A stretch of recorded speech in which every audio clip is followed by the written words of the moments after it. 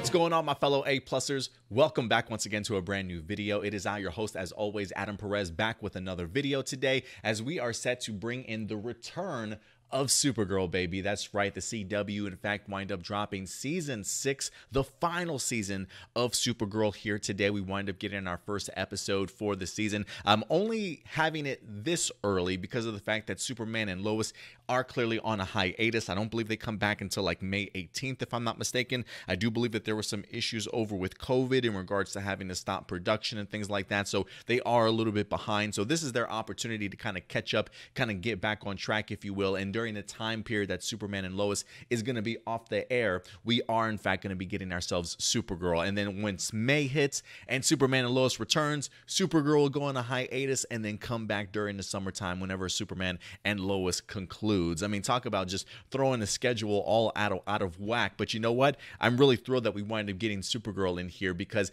even though this episode very much sort of was the leftovers, if you will, right, wrapping up sort of the cliffhanger and the season finale from last year, because of the fact that, again, COVID wind up striking and people weren't able to go ahead and actually finish their production on certain shows.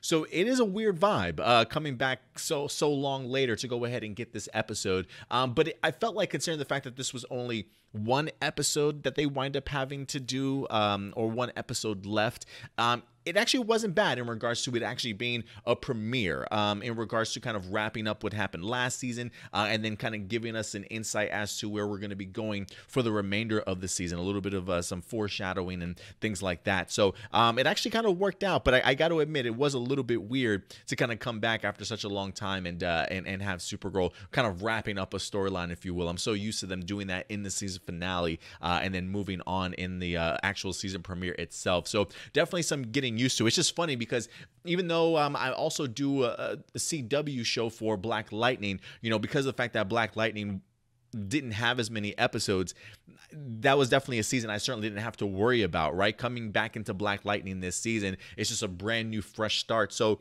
while I haven't reviewed shows like The Flash or Batwoman, that's definitely in Indy's lane, I can definitely understand what he means now with the idea of it maybe being a little bit weird when you do have to remember that, oh, yeah, that's right, we're finishing off a storyline from last season before we progress, type of thing. So, yeah, I just had to kind of wrap my head around it. But you want to talk about coming out of the gates swinging this week, guys. I mean, just all the way up until the point of the actual Supergirl intro logo. I mean, I felt like this was just sort of nonstop.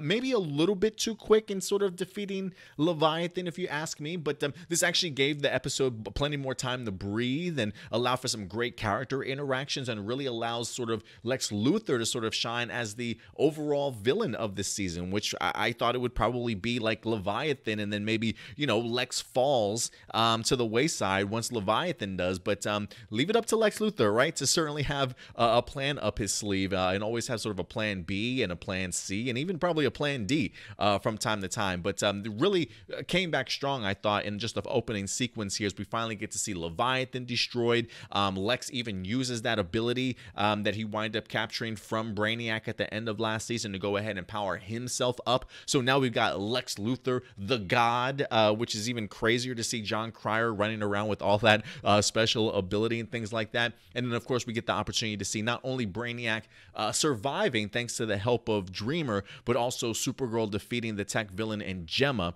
to go ahead and really bring down Leviathan. It did leave me scratching my head a little bit, considering the fact that Lex Luthor, one of the smartest men in the CW and DC television universe, took forever to be able to find the location of the Leviathan ship. It is crazy to me that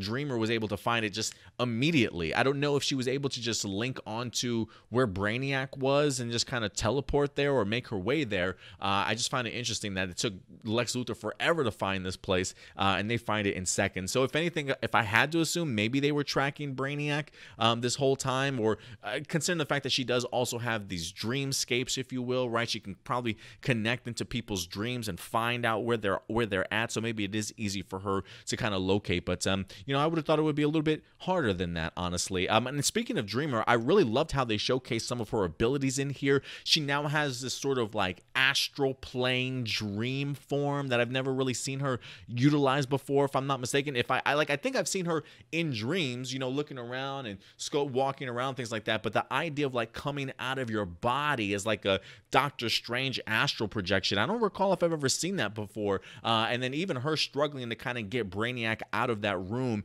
by trying to have her astral form, like actual physically contact the mechanism for the door to kind of open up. But I thought they did a really good job in regards to her graphics in here and really pushing her forward. And I really loved her story with her and Brainiac here again. You know, the fact that Brainiac is extremely, well, I don't want to say extremely difficult hard on himself. He certainly should be, based off of everything that he wind up doing. Great intentions, but he definitely went to some crazy lengths in order to go ahead and try and take down Leviathan by himself and helping out Lex Luthor.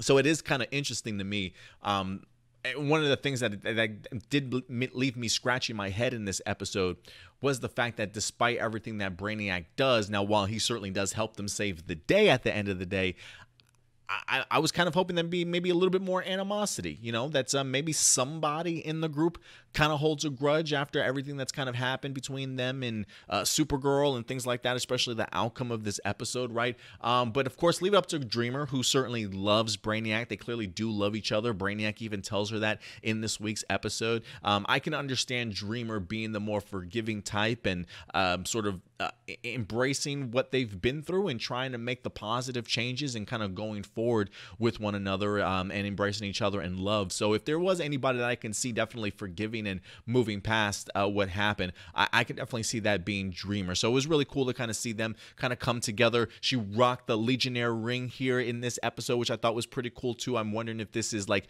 her introduction as an official Legionnaire member, or she's just holding it, you know what I mean, in the meantime. But I do like the idea that Brainiac did allow her to use it in this episode, and it definitely did come into handy. So I've always really, you know, at first the Dreamer and Brainiac stuff was a little bit weird for me, but I felt like all last season I thought they did a pretty good job of building those two. I thought the tension was really great, really made for some great drama. So to kind of see those two characters come back together really works for me, honestly. But despite the fact that we see our heroes defeating Leviathan, Lex clearly has another agenda. He winds up having a hidden program inside of Obsidian to where everyone will love him once they get out, as long as you've got the program. To those that didn't get the upgrade or whatever the case may be, is pretty much just going to be wiped off the face of the earth.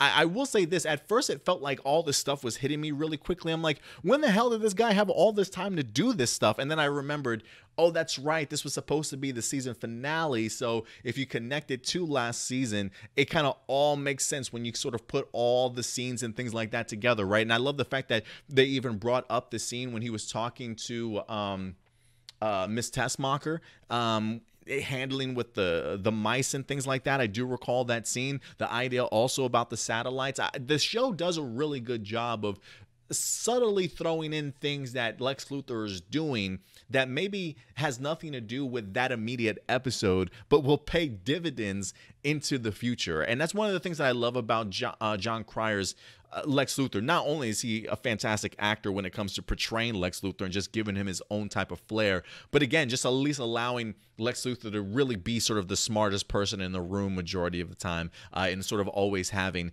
a backup plan to kind of go along with it. So while we thought it was just one thing with Leviathan, at the end, it's definitely Lex Luthor trying to become all-powerful, if you will, to the point of wanting to become like the next Monitor or Anti-Monitor to go ahead and destroy other universes. I mean, talk about the idea of just power going to your head, you know what I mean? But all of this, mind you, all of this, including like a crazy plan that they wind up putting together, I think all of this, at least for Lex Luthor unveiling his plan, is before the actual Supergirl logo actually winds up popping up. So they did a lot within like the first 5 minutes to kind of lay the groundwork out. Maybe a part of me felt like it might have been a little bit too rushed, but it definitely had an impact on me, and especially that kryptonite S that he winds up carving into the wall before it exploded type of thing. I thought they came out of the gate swinging, and I really appreciated it. It definitely got me hooked for the remainder of the episode. But this for me really goes to showcase why there's so many heroes on this show. Just the crazy plan that they have in mind, right? The idea of all hands on deck, and I mean everybody's included. You got one group that's set out to go ahead and shut down the satellites, right? The Martians are set to do that. You got another group to go ahead and use Myriad, if I'm not mistaken. You got another one to kind of utilize the Leviathan powers or whatever, like morph it into something that's going to draw the power away from Lex Luthor so he's no longer a god and turns back into being immortal. I mean, all the pieces that need to like actually link up and work on time. This was a massive plan that they wind up putting together, but I really dug the execution of all of it, honestly. Let's see, who are some of the groups that we wind up having in this episode? Oh, Magan and John, which is pretty cool. I mean, listen, they definitely are pushing towards the idea of them being in a relationship. We've seen them hug, we've seen them kiss, right? They definitely are making that connection, but considering the fact that they have to take down the satellites in here, I really like the idea of seeing John trying to,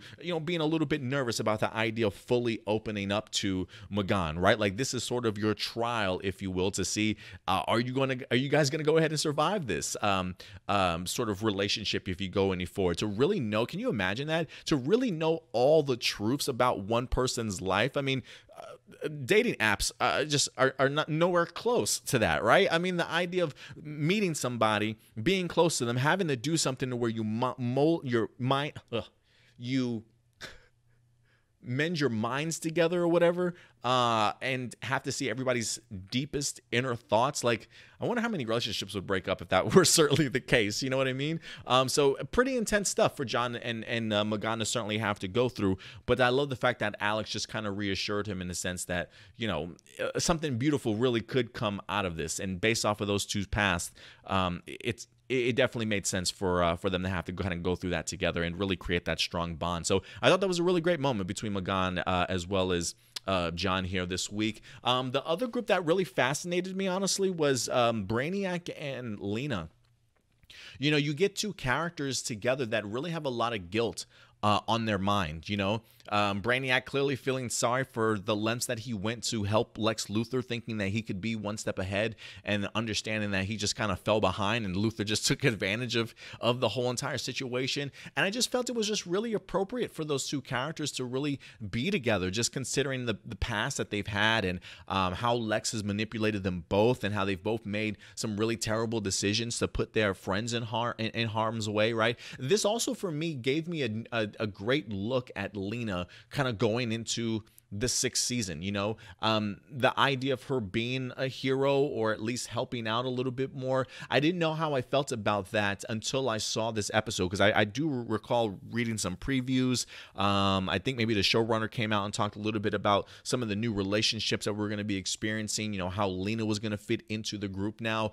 And I think it's going to be a really great fit. I felt really unsure, but after watching this episode and everything that she went through to kind of make amends, even the idea of Supergirl believing in her enough to rework Myriad out, her even using Myriad to wipe the memories of Lex and Lillian and whoever else knew Kara's identity, I thought was brilliant also. So really trying to make amends and do certainly what was right. And I love the fact that her and Brainy got to have that conversation. You know what I mean? Like, hey, if you want to feel guilty about yourself, man, get in line, right? Like, the shit that I've done is like 100 times worse, Brainiac. So it's gonna be okay, my guy. This is our opportunity to prove to our friends our value, their trust in us, and let's go save the effing day. And I thought that was just a really cool mindset for Lena to have, and just kind of see her story and her arc kind of come full circle and really work out for both characters that had really been through some shit, to be perfectly honest with you. Let's see here. Who else? We already talked a little bit about Brainiac.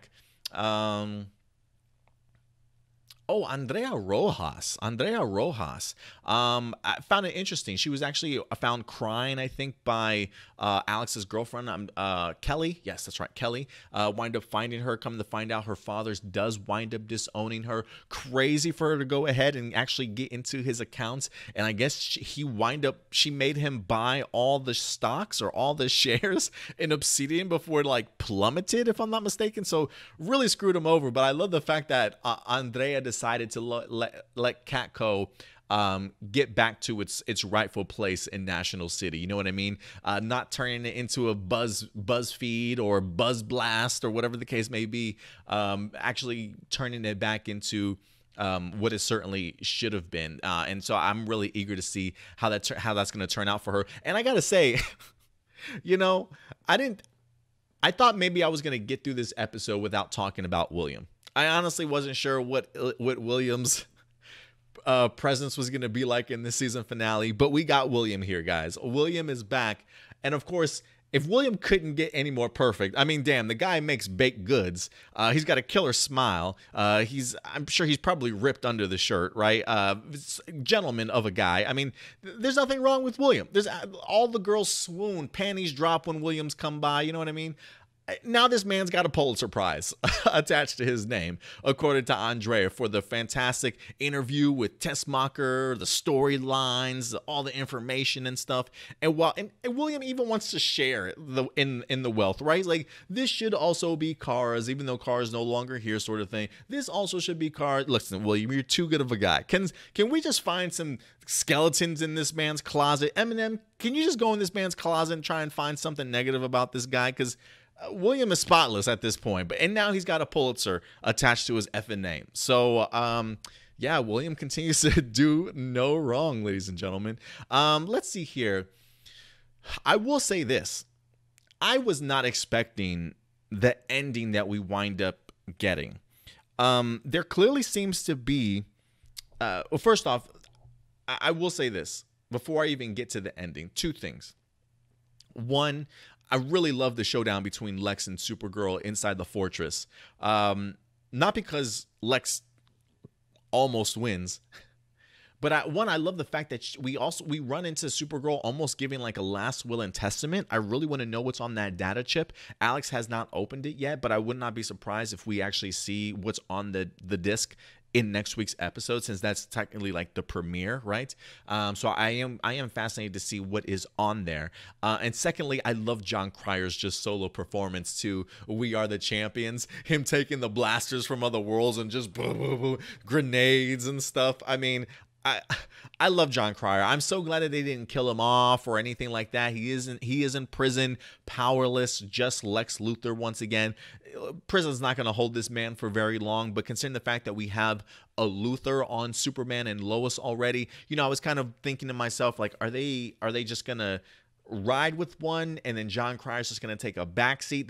There is a part of me that really hopes that John Cryer has a role in Supergirl this season, even if it's a little minuscule, right? Like, a part of me really wanted to see Lex Luthor go for the White House. You know, this is a guy that was at the top when he came back to this prime Earth, if you will. Earth Prime.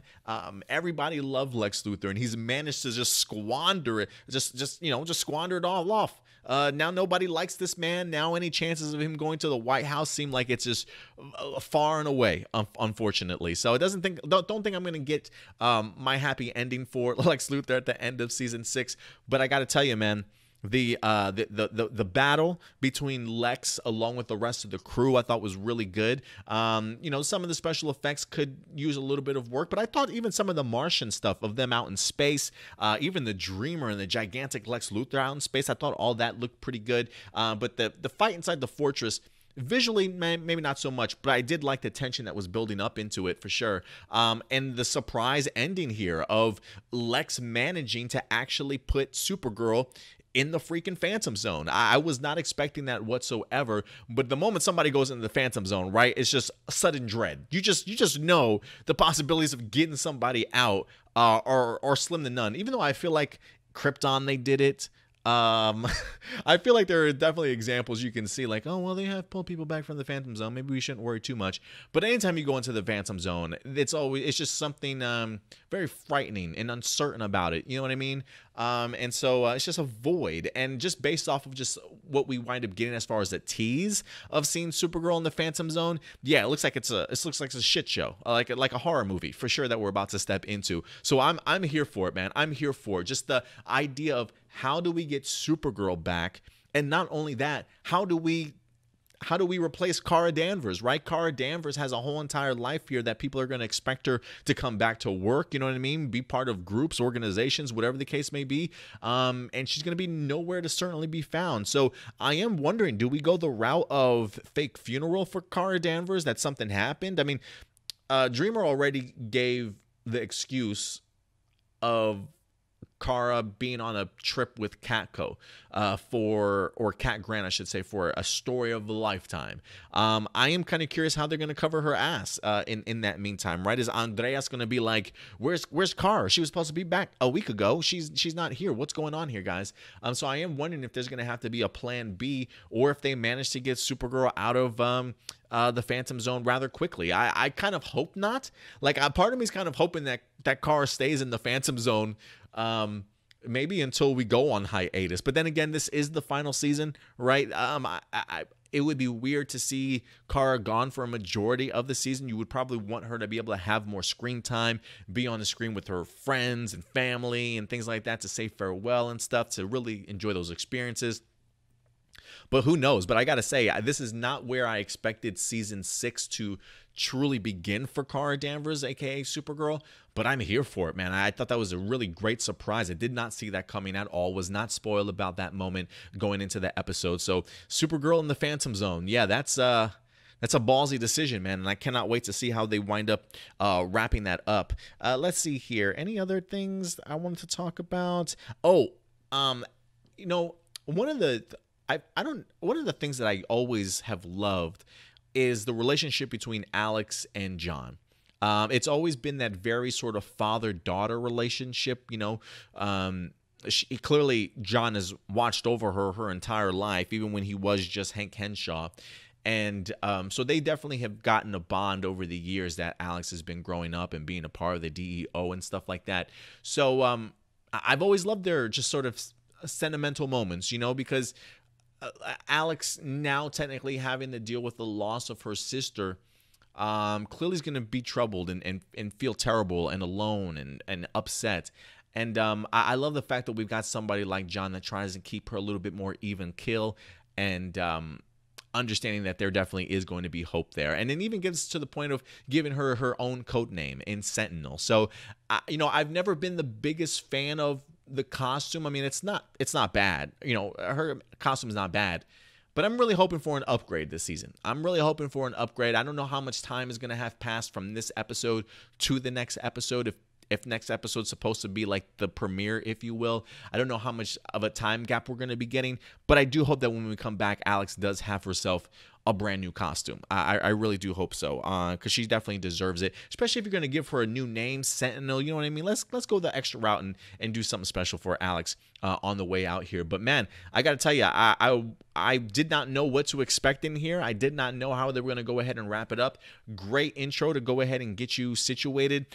Great use of the time in between the episode to really do some great character work and character building before we actually get down into the final showdown and things like that. So I think it went a really great way to go ahead and actually bring us into the 6th and final season. But listen, guys, if there's anything in particular that I might have missed that you guys want to go ahead and certainly talk about, definitely go ahead and let me know your thoughts in the live chat or the comment section box below, whether that be character development moments, characters that they highlighted that I didn't talk about, maybe storyline details I might have missed that you guys want to further go ahead and talk about. Let's go ahead and finish that discussion in the comment section box below, ladies and gentlemen. But other than that, we certainly will be back here for you guys. If anything, since it drops so late on Tuesdays, like 8 to 9, I probably will be posting these Supergirl reviews for you guys on Wednesday afternoons or something like that. So definitely look forward to that every Wednesday going forward until Superman and Lois certainly does return, guys. So Supergirl's back.